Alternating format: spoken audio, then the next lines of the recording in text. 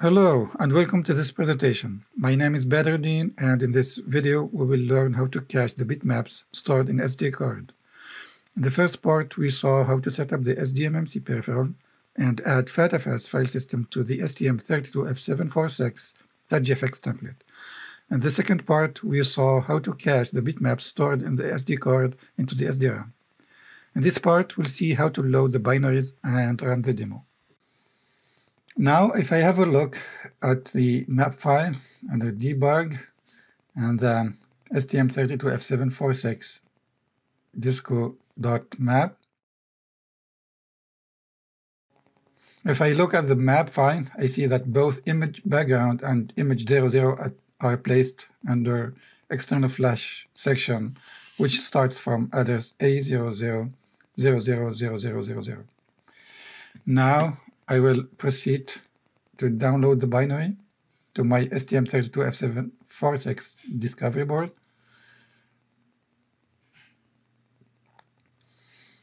Of course, now we will download the binaries to the internal flash and the external quad SPI flash. So we see here that we programmed the internal flash and then the external flash memory.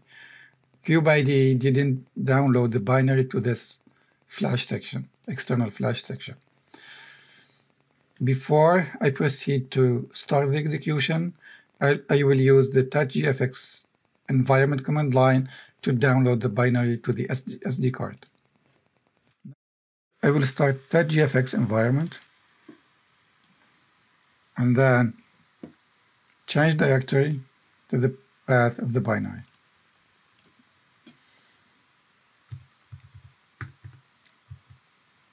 So the binary or the ELF file is located on the TouchGFX project STM32F746 SD cache bitmaps, STM32 CubeID, and debug. Next, I will extract the images from the ELF file. I will use this RM non-EABI object copy, dump section, external flash section, images.bin, that's the name of the target file, and then STM32F746 disco.elf. With this command, I will dump the external flash section from the ELF file to images.bin. Now if I check the files here, if I go STM32 CubeID debug, I see here that I have a new binary images.bin, and this contains all the bitmaps placed at address 0x A000000. Now I'll copy images.bin to my SD card. I'll place my SD card into SD card reader.